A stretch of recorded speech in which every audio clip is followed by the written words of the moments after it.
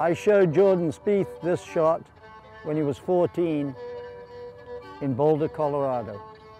We played 3 times. He marveled at my low wedge shots. It's actually the Velt shot from South Africa, used by Gary Player and Bobby Lott.